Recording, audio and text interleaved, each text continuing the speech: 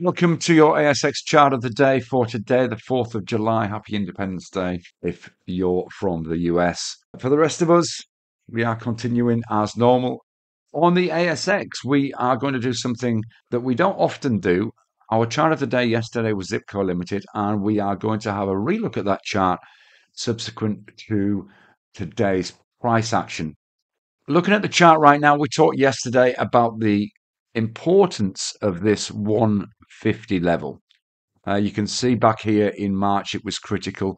We played with this a little bit. It was our chart of the day yesterday because it breached 150.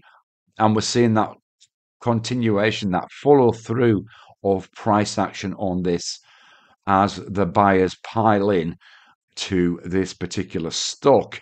So it's still, we would think, worthwhile looking at. And now, if we look at this chart here on the weekly chart, you can see here, we did actually touch a weekly high of 171 back on this candle in July 2022. So we're coming pretty close to that. If we look at the daily chart there, you can see we're sitting at 166.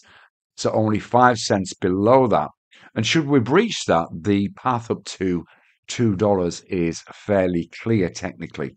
So it could be worth checking in on to see if we get a breach of 171. If you are already in this stock, that might be a pause point, as it was our original take profit from yesterday, of course.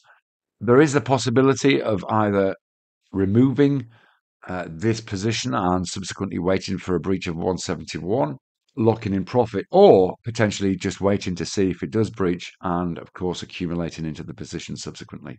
Either way, it's a stock still of interest and one worth keeping on your radar. Trade safe and see you again soon. Bye bye for now.